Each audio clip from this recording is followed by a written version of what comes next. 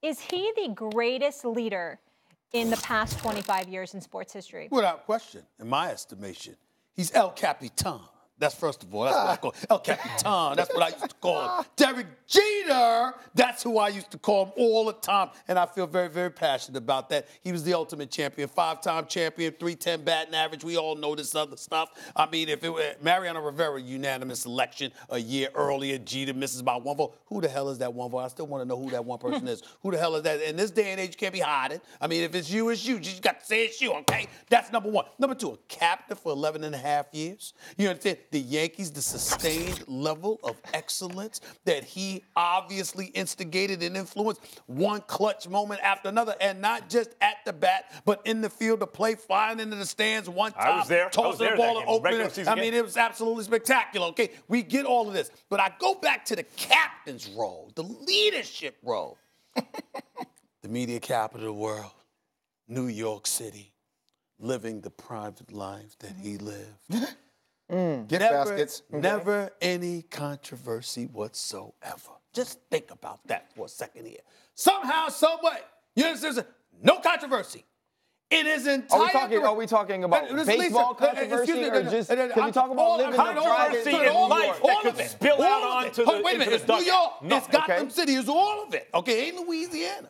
In Louisiana, okay. It's different vibe. It's different vibe in the Mecca. Stephen A., part of that, he said he waited to get married, waited to have children until after he retired.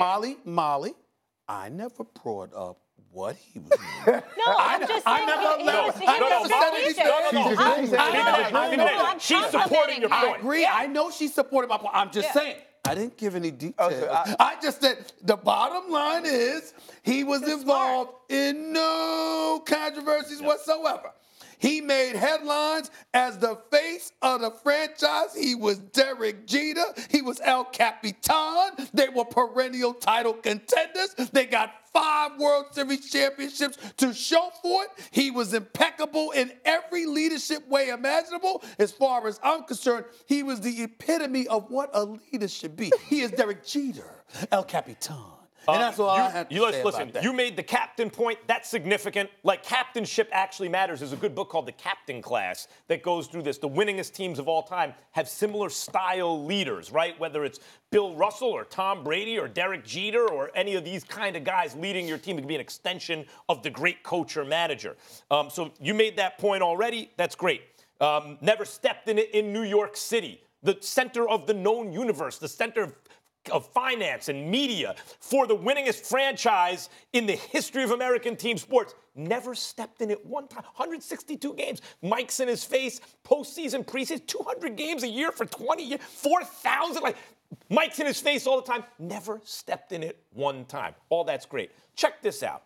Jeter would be a first ballot Hall of Famer if he played right field for the Milwaukee Brewers and never played in a single playoff game.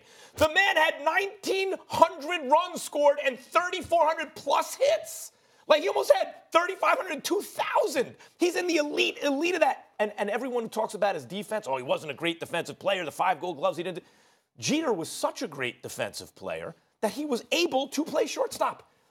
This guy's a great third baseman defensively, right fielder defensively. If they were even better defensively, they could play shortstop. But he not only played it, but for the 5-time World Series winning New York Yankees. Now let's talk about leadership.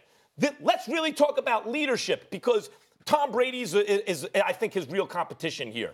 Here's the difference. Basketball, a single player has the most influence on the fortunes of a franchise. Football, less so, but least so baseball. It's hardest because you can't run every play through Jeter. You can't have him take every at-bat. Either the ball's hit to him or not. It's his turn in the order or not. He won 5 World Series. At one point, came a play away from winning 5 out of 6 World Series. No. With 3 tiers of playoffs. Hold on. Joe Torre was his manager, great manager. This dude, George Steinbrenner and then Steinbrenner's kids. Bob Watson and then Cashman. There was turnover. Managers in baseball don't have influence like in football, for example. Tom Brady had Bill Bill Belichick the entire time. He touches the ball on every play. He's got 6. Manager. Jeter's got 5. This is the manager in baseball, right, who do you guys have? If your team is going to go out and say, I'm going to pay to get this player because this player is the best in the game and we can add in a Derek Jeter, that makes a difference. And you can do that because there is no cap that say we all have to spend what the other teams spend. So now the small market teams can't compete with the Yankees. So this wasn't about what Derek Jeter could do to galvanize talent that wasn't better than everybody else's, and that's how they win. A lot of times they didn't have the most. Wait, I need you to answer the question. Who do you think is the best leader? Tom Brady, because it's 53 of them. And when you're Tom Brady, you touch the ball every single play. So the way that you prepare, the way that you conduct yourself, the fact that you do take less money, that's leadership. The fact that when it comes to Bill Belichick talking to people on that team, he can get in your face. He can make examples out of you in meetings. And people always say, I knew if he could treat Tom Brady like that he could treat me the exact same way. It's kind of the same way Popovich does when he deals with people, when he deals with the San Antonio Spurs and Tim Duncan.